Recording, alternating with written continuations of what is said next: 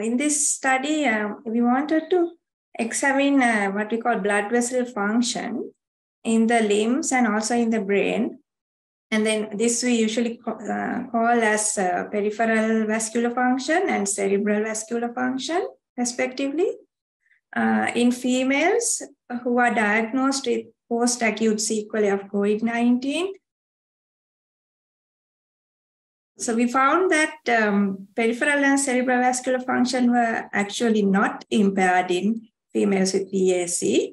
However, we did find that blood pressure was significantly higher in these individuals who had a diagnosis of PAC compared to those who did not have a diagnosis of PAC.